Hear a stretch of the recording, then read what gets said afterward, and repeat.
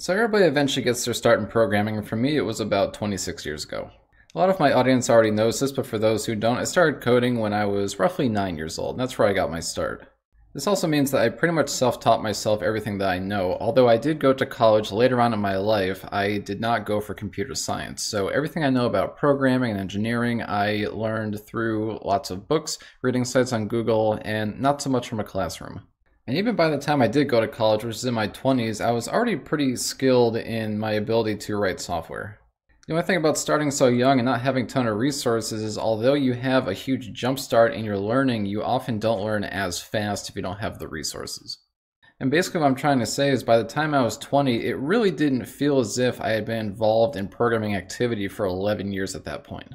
Of course, fast forward to present day, I know exactly what I would have done differently. So that's what this video is about, is I want to give you the same advice that I would have given to my younger self about programming. And everything I say is going to apply to a lot of people watching this video. According to my YouTube analytics, probably about 60% of the people are just getting started out in their programming career. The majority of my viewers are between the ages of 16 and 25. The first piece of advice I would have given to my younger self is that I need to recognize that learning does not happen overnight. It's really common for somebody to get into their head thinking that they're going to go from no knowledge to just a mastery in a programming language in a short period of time, and that's just not really how it works. And this is true of any technology that's related to programming as well. Now, it is different once you already have some skill in an area. It is, of course, easier to pick new things up, but when you're just starting out, it's going to take time and you have to recognize that. Learning programming is very much a marathon and not a sprint, and it's also a marathon that never ends, and that's why it's pointless to sprint. The next piece of advice is to never bite off more than you can chew in terms of your abilities and your projects.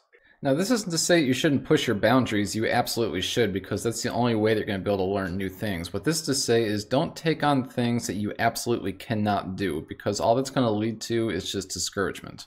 And also try not to start projects that take too long. I guarantee that a tiny project that you finish is going to be immensely more satisfying than a half-finished huge project.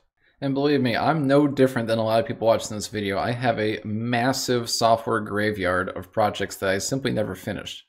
And of course, there's a number of varying reasons why I didn't finish those projects, but a lot of them had a common denominator, and that was they were just too big and I lost interest.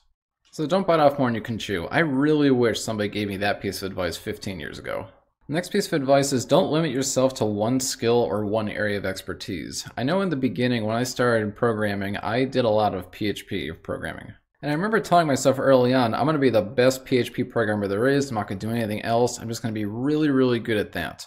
And this ended up harming me in the long run because a piece of foreign technology would get thrown into the mix and I just wouldn't know what to do because I chose one thing that I was going to be really good at, and that ended up being a mistake.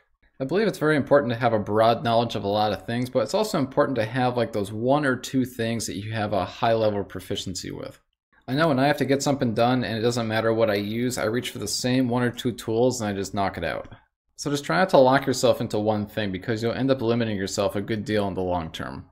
This next piece of advice is very important, and it's be confident in the abilities that you know you have.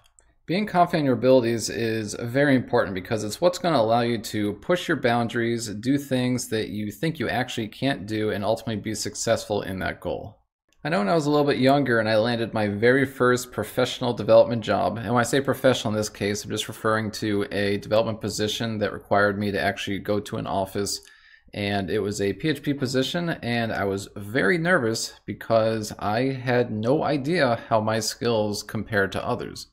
I was hired into a position for which there was 3 other people, and I had no clue where I was going to rack and stack in there, and if I was going to be just no knowledge at all, or if I was going to be a lot better, or I just wasn't sure.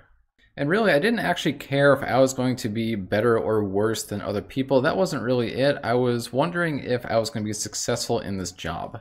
At the time, I really had no gauge for like what is a junior developer, what is a mid-level developer, what's a senior developer, what am I walking into?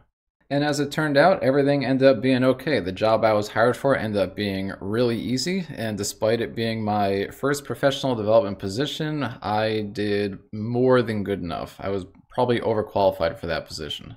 But it didn't really matter to me because it was a fantastic learning experience. I worked with a lot of cool people, I learned a lot from them, they learned a lot from me, we did some cool projects, and everything was fine.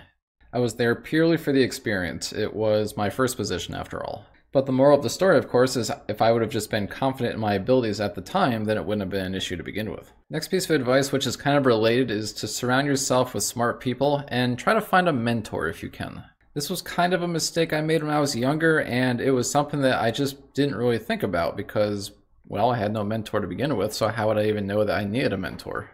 And of course, your experiences may vary. I attribute me not finding one simply to just a lack of guidance and a lack of technological opportunities, mostly related to the fact that the area I was geographically located in just wasn't conducive to that kind of stuff.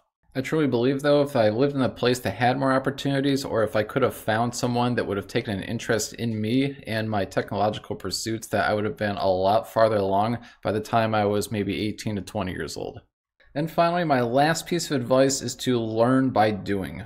Of course, there's tons and tons of theory that you can get into just by reading, and that's really great and all, but programming really is about practical application of skills. And the quickest way to learn is just by doing it. Now, this is of course not to say you shouldn't read at all. You definitely should, but you should be reading and you should be doing. Reading and doing. This is partly why I feel that academics kind of fall short a little bit, is because there's a lot of reading and not enough doing. For the most part, you should be taking on projects of increasing complexity that goes in line with your current skill set. Certainly there's probably more advice that I would have given myself if I had a long time to think about it, but these are the kind of the primary things that when I thought back when I was younger, that these are the things that I really wish I would have heard that I believe would have helped me drastically. And for those who are brand new in this trade or just getting started out, I really hope that this advice also helps you in your pursuit of whatever your technological aspirations are. Thanks a lot for watching. I really appreciate it. I hope to see you in another video.